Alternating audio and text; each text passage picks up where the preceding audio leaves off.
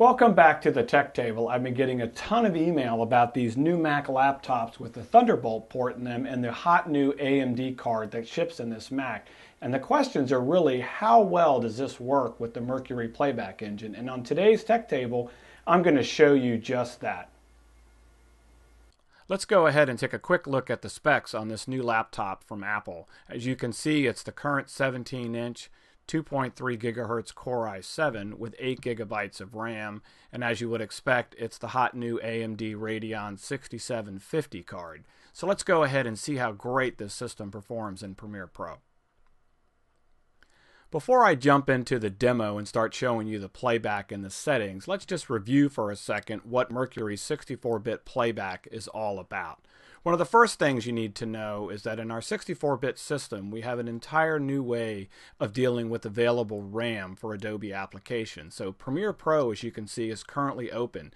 The system currently has 8 gigabytes of RAM, and as you can see, Premiere Pro, After Effects, Encore, and Media Encoder will all share a pool of 6.5 gigabytes of RAM. Simply put, the more memory you have, the more you can start to split it up for different types of applications. So for example, if I happen to have 24 gigs of RAM, I might go ahead and give these applications 16 and give the rest of the applications like Photoshop, maybe I'm using a third-party program, maybe a 3D program like Cinema 4D for Maxon or other tools like that where I want to make sure they have available RAM. So this ability to be able to split up RAM is a huge benefit when dealing with 64-bit applications. Another area to review is under the project settings, general. You'll notice we have an area down here for video rendering and playback, and currently it defaults to the Mercury Playback Engine software only, which is what I want to demo to you today.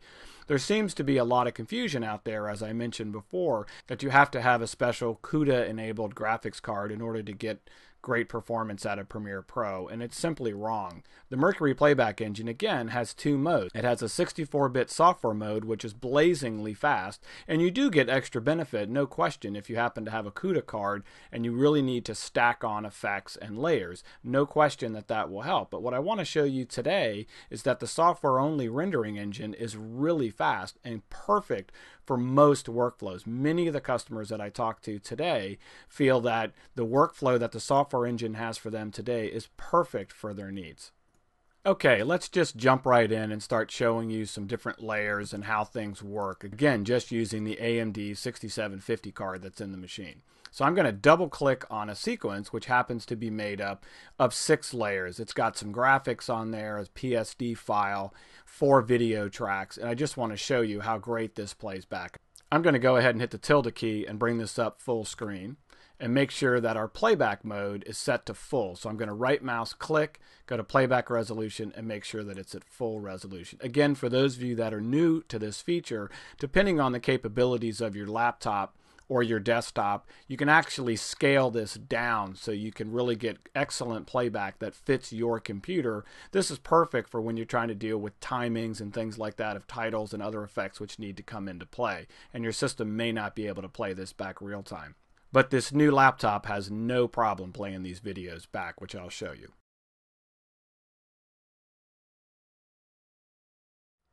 As you see, we've got a Photoshop file spinning in.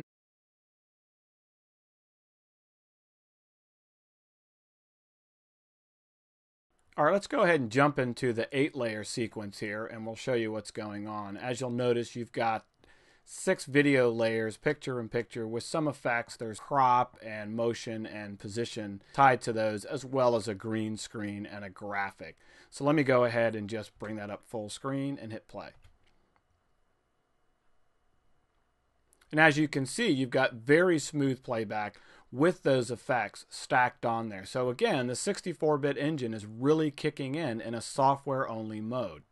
Okay, let's go ahead and create a custom sequence using some Canon 5D files and some other file types. I'm going to go ahead and adjust this screen down just a little bit, and let's go down and take a look at our tapeless formats. As you guys know, we support most of the tapeless cameras out there in their native formats. I'm going to go ahead and look into the DSLR 5D folder. Lots of different clips there. You can go ahead and double click on them, go ahead and set your in and out points. To make this demo a little quicker, I'm just going to grab the whole folder, drag it onto the new item icon, and it's going to go ahead and build me a Canon 5D custom sequence down here at the bottom. It just makes editing faster. So as you see, I can grab this and go ahead and scrub it. Absolutely scrubs beautifully. Let's go ahead and put some color correction on that, a pretty typical thing that we would do on Canon 5D files. I'm going to go ahead and just grab maybe a fast color corrector. Let's go over to the effects controls, come in here, and maybe we just want to warm this up a bit. So we'll just sort of grab this and bring up the heat. And let's go ahead and bring this up full screen. And I'm going to show you that we are playing back at full resolution on this AMD card. And let's hit play.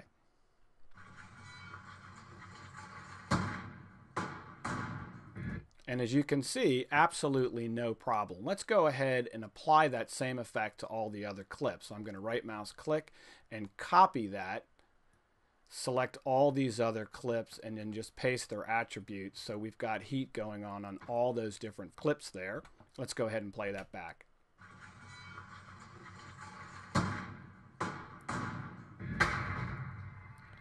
And again, you can see absolutely flawless performance. If I want to go ahead and bring up the CPU meters to see how much work is actually going on there, let's go ahead and do that.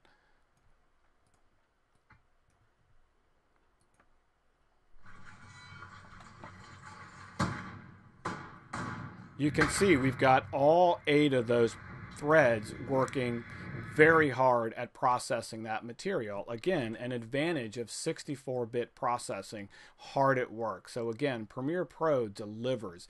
Let's go ahead and take a look at another typical scenario where we're going to have maybe a red file as a green screen on top of some other type of footage. For this one, I'm going to go ahead and jump over to my media browser here and jump into my tapeless folders, and I've actually got some red footage down here that I can use. And I'll just drag this from the bin directly up here. Okay, I'm going to start by looking at this red clip, and I know that it was shot with an anamorphic lens, so I'm going to go in and show you a cool feature. Change how a file is interpreted, so I'm going to let it know that it's 2:1. And I click OK, and you'll notice we have the correct aspect ratio now. I'm going to drag and drop this on the new item icon, and that's going to create me a custom red sequence. Let's go ahead and look at the sequence settings here. And you'll notice that the settings are 2816 by 2304. So a really nice size red file. Now I know with the red files, previously I had to play these back on the generation laptop before this one at 1/8 resolution. Let's go ahead and check this out at 1/4 and see how it plays back. And as you can see, playing back absolutely smooth. 3K red files playing back, no problem.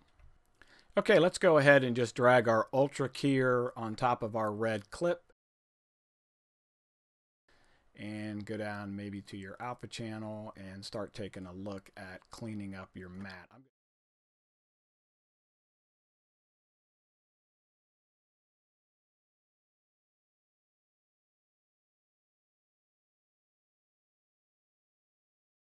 And set that back to composite, bring that up full screen, and just give you an idea of how it plays back. Again, you've got red 3K footage playing back absolutely no problem.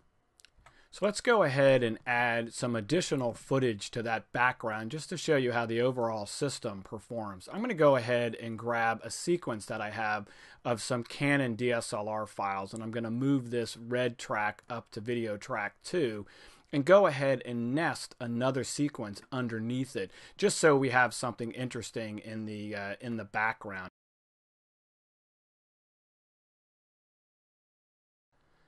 So as you can see, the performance of our 64-bit playback engine in Premiere Pro CS5 is truly amazing. So again, just a quick look at the 64-bit software playback engine inside of Premiere Pro.